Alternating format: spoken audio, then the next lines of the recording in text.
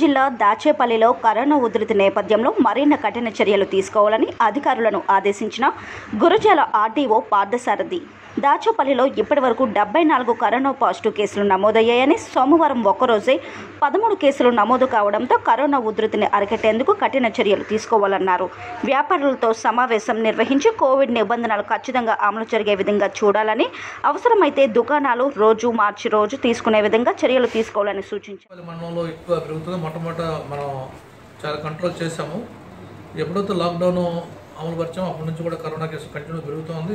మొత్తం నిన్నటి వరకు అయితే 61 పాజిటివ్ కేసెస్ వస్తున్నాయి. ఈరోజు 13 కేసెస్ కూడా ఐడెంటిఫికేషన్ చేయడం జరిగింది. ఈ 67 కేసెస్లో దాదాపు 32 మంది ఇంకా హాస్పిటల్స్లో ఉన్నారు.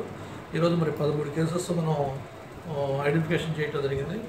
దీనంతా ముఖ్య కారణం ఏంటంటే సోషల్ డిస్టెన్స్ సరిగ్గా పాటించకపోవటం, తర్వాత పనున్నా లేకపోయినా కూడా విపరీతంగా క్లౌడ్ తిరగటం, కొంత క్రమశిక్షణ రాహిత్యంగా కూడా మెలగటం ఉంది. ఒక కారణంగా కనపడుతుంది.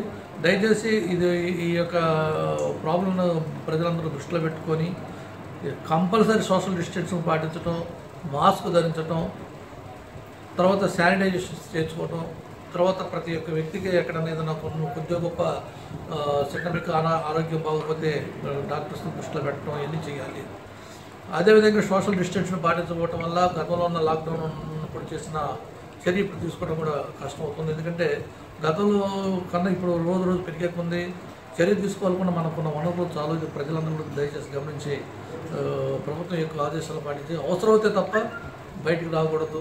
ఎందుకంటే ఈరోజు స్ప్రెడ్ అయిపోతుంది, గ్రామాలకు స్ప్రెడ్ అయిపోయింది. దాచేపల్లి మండలంలో తంగెడ కానీ, గామాలపాడు కానీ, తర్వాత కేసనపల్లి, నారాయణపురం ఇట్లా అన్ని గ్రామాలు కూడా స్ప్రెడ్ అవుతుంది.